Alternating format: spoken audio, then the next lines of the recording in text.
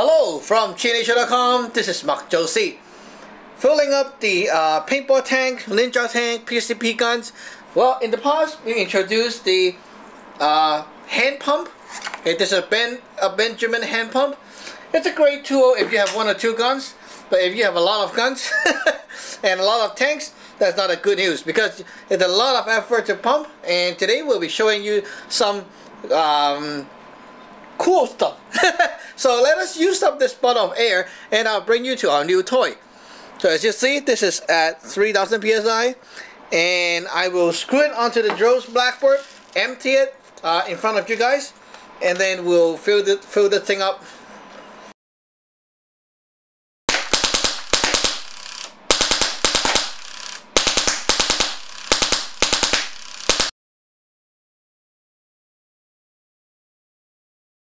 So you can see our meter, the gauge. So everyone, we're at our new toy here. This is the compressor, not the shop compressor, but voila!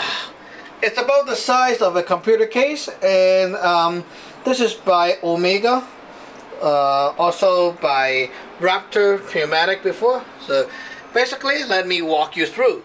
This is a handle. This thing is super heavy. It's about 75 pounds in weight. So let's take a look at that. So you can see a lot of little different buttons and switches and stuff. Basically what you need to do when you buy this thing, open the box, take it out. You know, it's very heavy, so yeah, get someone to help you. And then this is the fill hose. Okay, basically it leads you to a, wow, look at that. Okay, a quick disconnect fitting. It's brass, and you can actually see the coil here is kind of rainbowish color when you bend it and look at it under the light. So it's hardened and hardened spring coil, whatever you call that.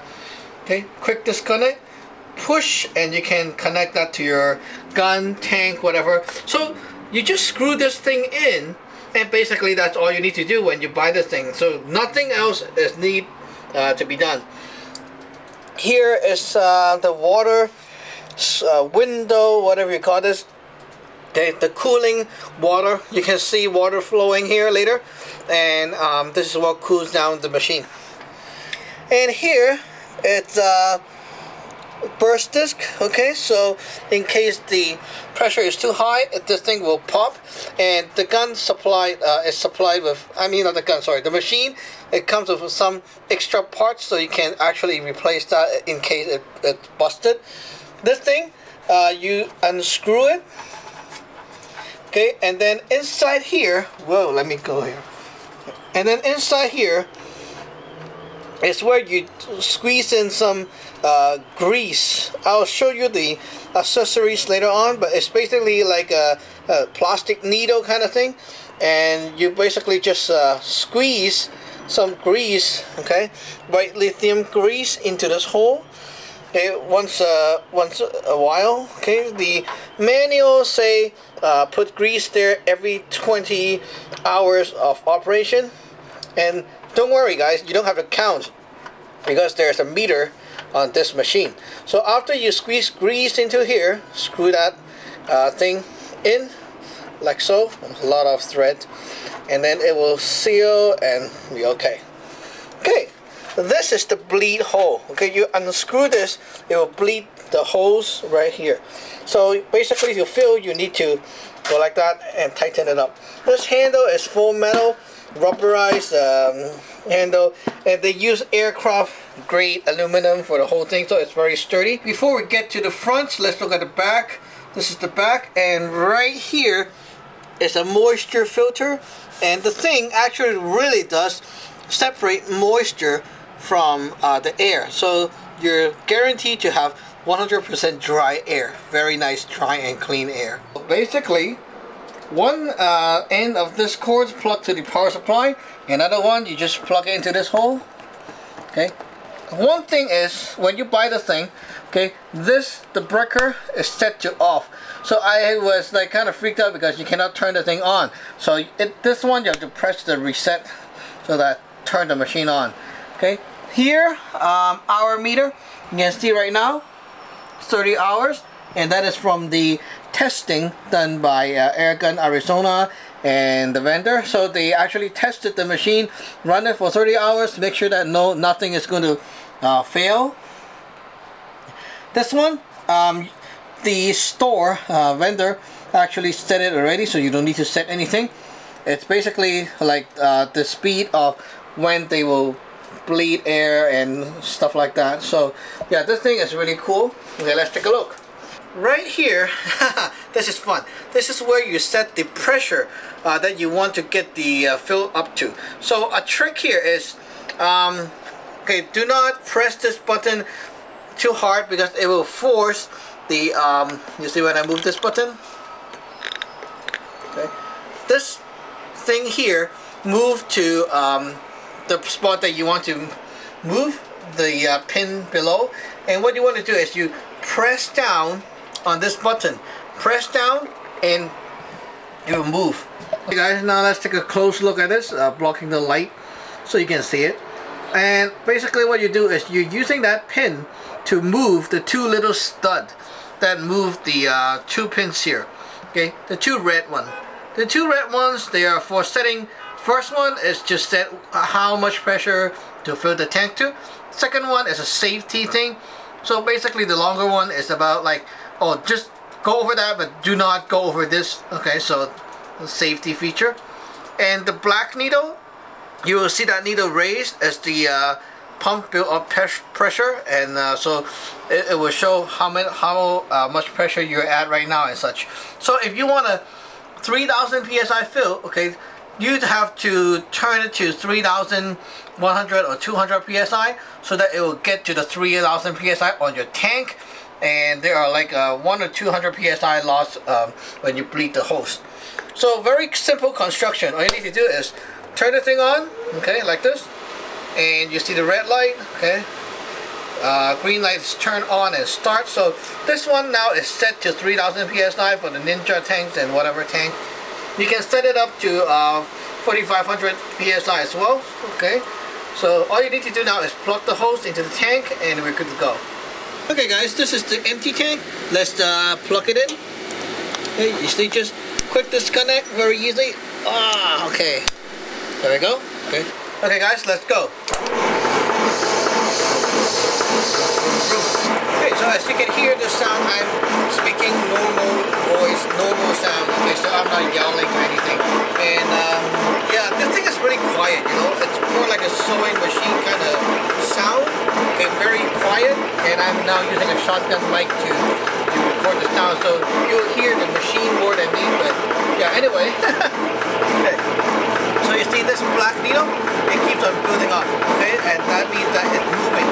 And it's starting to build pressure, so you can see how fast it will go. And I want to like keep you guys entertained by talking about this thing while it just keep on going, and when it's done it will automatically stop as well. Okay, so we just got this in today and I want to share some fun facts with you guys. The first thing is, okay, I forgot to press the breaker thing, so it didn't turn on, freaking me out for 15 minutes. And then after I find out, oh crap, that little thing. So it worked and I was like, oh, very happy. Now, one thing is, I was kind of surprised because when you are pulling a tank of a scuba tank or whatever thing, okay, you will for sure have the tank kind of hot, right?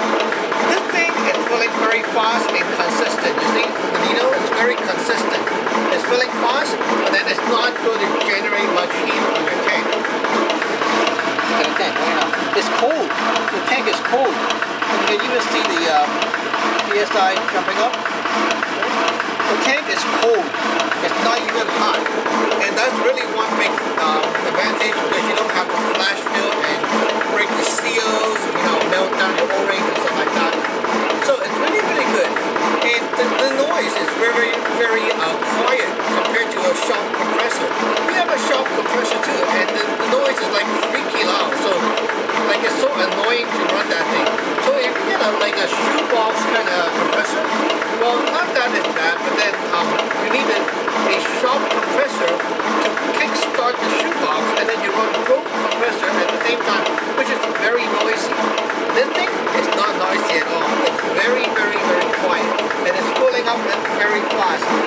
My last time filling up this tank today, same tank, took 6 minutes to get back to 3,000 psi from empty. So 6 minutes, wow! And to fill up a PCP gun, like the air armed rifles and stuff like that, from 0 to the top, about 2 minutes. Wow, 2 minutes! You're like, holy shit, yeah, 2 minutes. I also tried filling up a 90 cubic inch tank from 3,000 psi to 4,000 something psi, and it took like 2 to 3 minutes time only, and it's really, really quick. So you can see the pressure right now. We're almost at the 2K mark, so that's really fast, and time flies by, so that's cool, right? The side, you can see right here, it's all secured by some screws and so just like a computer case, you know, no big deal. You don't even need to actually do anything inside until you reach the scary mark to maintain it. Okay, so from the manual, they say that to maintain this thing, okay, you have to oil the internals and put antifreeze and whatever inside after 3,500 hours of usage. And let me tell you that you don't really use a lot of hours on this thing. I've been playing around with this for a while today, and there's not even 1 hour of usage recorded. So you see, it's a long way to go, right? And every 20 hours of operation of pumping, you put a little bit of grease here, and that's it. So no big deal. Very easy to handle, very, very easy to use. And basically what I can say is this thing is just like a plug and play thing. I hope plug in the thing, remember to press the reset button, and then you can turn it on, plug, and pump.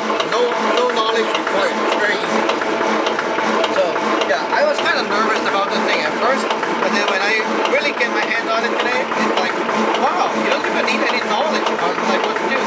And you don't have to worry about overflowing, because you know, when this thing is done, it will auto shut off the pump and start cooling down the machine. And all you need to do is just go there and release the air in the hose, and you're good. Wow, super easy, man. And this thing is actually a new product that just came out last year, so it's really amazing, and it's amazingly heavy as well. So yeah, it's really durable, I'm sure. Now let's take a look at the water. You see the water? Hey, that's the water, eh? Very cool. The water is cooling down the inside. It's just like a computer cooling down with water, you know, like that. And this is the bleed hole. Very cool design. And you don't even need to do much, you know, like there's no secret, no whatever secret to use this thing. You don't have to be a professional to do it. And it can fill up the huge Scuba tank up to 120 cubic feet or something like that. So like the super huge tank, you can still fill that up. It's really amazing. You can fill up to 4,500 psi. Okay, and basically it's almost done. Look at that. Oh, done. You see? Auto shut off. You don't need to do anything. And let's look at our tank right now. The tank is cold, and it is at 3,000 psi, I think. Right there. You see? Right there. 3,000. Okay. So let's, we're done. Okay, you don't need to press the off button. It's off automatically. So all you need to do right now is the black needle. Yeah, make sure all the air is vent out so you can actually, okay, don't shut this off, because right now there is also a fan running inside to cool down the internals. So all you need to do is unplug this. Whoops, help me. Okay, there we go. And we're good. Look at that. 3,000 psi. Wow. Okay, so there we go. The tank is filled. I'm really happy about this thing. Hey guys, to end the video, I just want to show you this. This is the box it came with. It's super heavy. Just the box itself is so heavy, and the package is 75 pounds. Wow. But the inside is not so bad. The packing is awesome. It comes with a strapped styrofoam thing on the top. You just have to pull that out easily, and then inside you can see the cardboard box is really awesome. Don't throw this away. This is the special box created for this thing, so keep the box. Okay, what's inside is there's a manual, fully in English. Okay, English readable. Okay, there's no Chinese or whatever inside. You even have pictures there showing you which is which part. And then there's a Y wrench. So there are 3 different nut screws or whatever you call that, just to screw things around. Okay, you don't need to use that as well. And then right here you get a bag of coffee. I mean, no, you don't. I was just using the bag, okay, just my own bag. So this is the grease. It comes in a bag like this, and there's a needle thing. So basically, you know, this is the cap. Yeah, so just put the cap back on, you know, and store it properly. Okay. And then we got the antifreeze. Okay, orange color, very colorful. And then you have this. This tweezer is for changing O-rings and stuff like that. So very considerate for that kind of thing, because usually, you know, when you buy parts or whatever, they don't come with the tool. But this one, they give you a nice tweezer.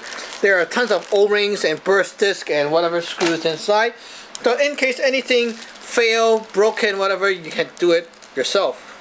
This is the Royal Purple Ice, I don't know what you call that, lubricant. Okay, so that's it. This, I don't know if Airgun Source put that in or something. It's really cool. They wrap the box around with a paracord, very thick paracord. So there's a handle. You can lift the box like this and then help you pull the box over. So this little thing, okay, you never heard from any users to talk about this kind of stuff. And I may be the only one or the first one who will be talking about this extensively. Later on, you will hear my reviews on, like, oh, after using for a while, like how it's going. Maybe I'll fill up bigger tanks and show you how long it will take and such. So doing more experiments with that. But you know what? At the end, I want to say this is a paradise compared to pumping with a hand pump. It's totally like freaky versus in luxury. So yeah, thank you for watching. Remember to subscribe and like. Bye bye.